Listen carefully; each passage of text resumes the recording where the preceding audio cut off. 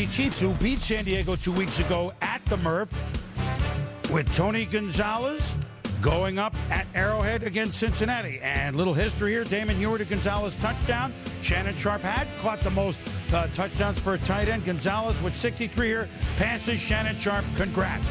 Larry Johnson, grandmama, bounces out left. Hey, the Chiefs have a rushing touchdown. It's 8 yards. Meanwhile, here's what they do have with Herm Edwards.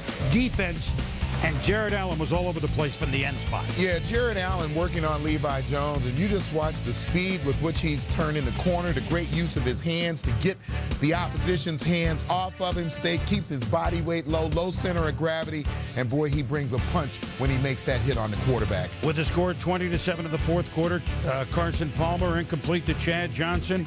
Coach Lewis, the crutch is gone, but, you know, it's just more. The Bengals haven't won since opening day, Tom. The opening Monday night.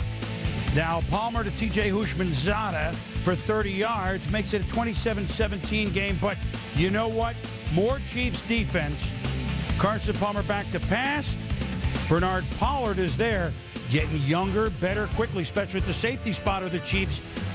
And the Chiefs go on to win it 27-20. And guess what? They, too, like the Chargers, are tied for first in the AFC West. That's a big surprise. They win 27-20. Tom, at one point, Cincinnati was 0 for their first 10 on third downs. This was a team that was supposed to be a contender. They're in trouble.